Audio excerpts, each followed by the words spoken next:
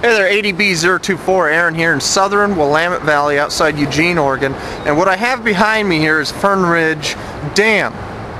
And, well heck, this is my old playground, okay? In the summertime I used to be able to come down here and go swimming in the spillway there.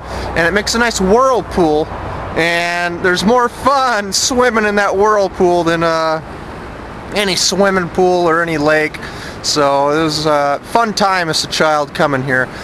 But, you know, and I used to do a lot of fishing here and all that. Right off the bank here you can catch carp, trout, bluegill, a lot of catfish. But one thing is this dam was built around 1940. Doesn't have a fish ladder, so it's odd that the fish can't get upstream here, and it doesn't have any hydroelectric power.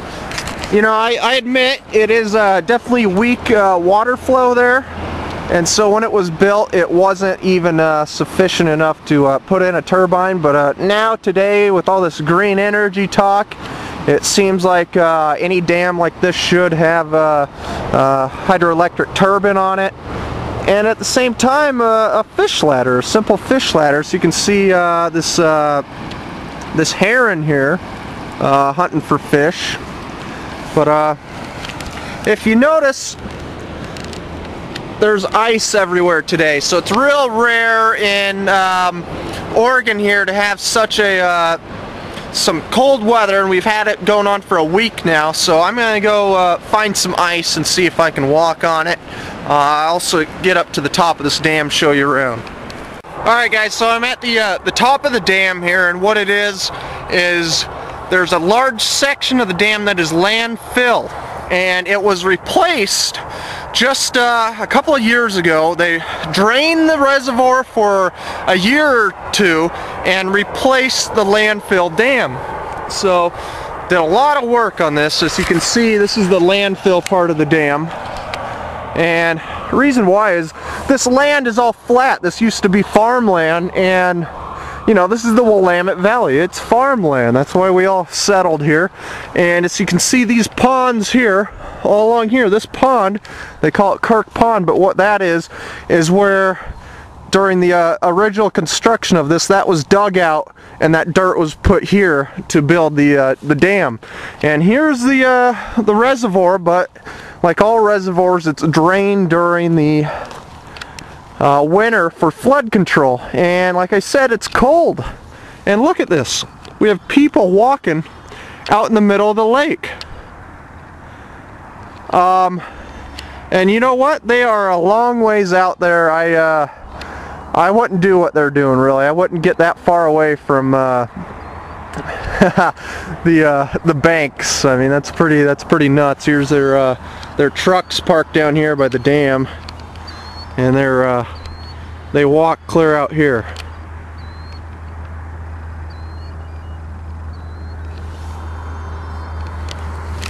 I don't know, I've always had pretty bad luck when I walk on ice, so but I'm amazed. Maybe they'll do some ice fishing, and let's go check it out. Here it is. These guys got me out on the ice here, got me walking. Yeah, if you fall through, just throw the camera off. Yeah. Okay, I just don't want to get the camera wet. Here's the back side of the dam. Pretty cool. Nice. It's frozen out here, and here's some ducks right in the middle of the ice. The divers, you know, the ones that go under? Yeah. Run them over with my boat out. I can hear the ice cracking in spots, so I've never had good luck with the ice. Looks like someone found dead duck. I don't know if it's dead. It's what do you got? A duck? Yeah.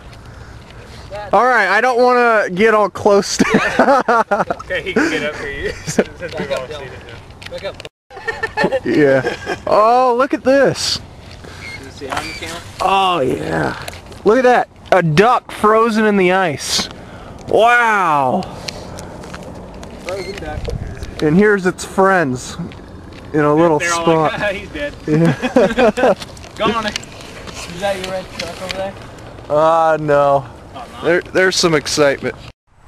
Hey there guys, I'm back behind the Fern Ridge Dam project office, and I trying to look for a little museum. All they have is a sign that was taken out when they did redo the landfill part of the dam, but it's pretty interesting back here.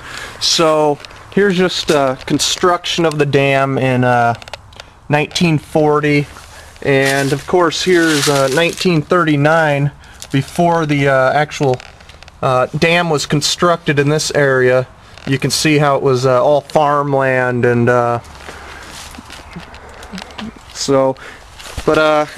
constructed without fish ladder and without hydroelectric generators, so not real efficient to today's standards. So but talking with the guy here, that's something possibly in the works, so that's great. Yeah, interesting. Notice this old rock quarry here from when they constructed it and blasted rock out of there to make the concrete. But there it is.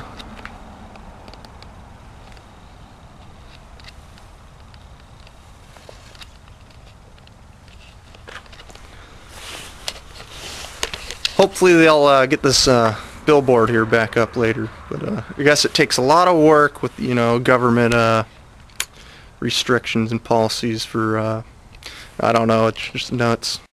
Okay, so here's where that sign used to be on this concrete slab here, and I'm told they took it down when they reconstructed the landfill part of this dam, and they can't put it back up because they haven't had allocation of funds for it, and they have to have permit sign numbers, so apply for a sign number within the government. I don't, you know what, give me a break, this is insane. I mean, that's just how the government's working. They can't do crap, nothing can get done.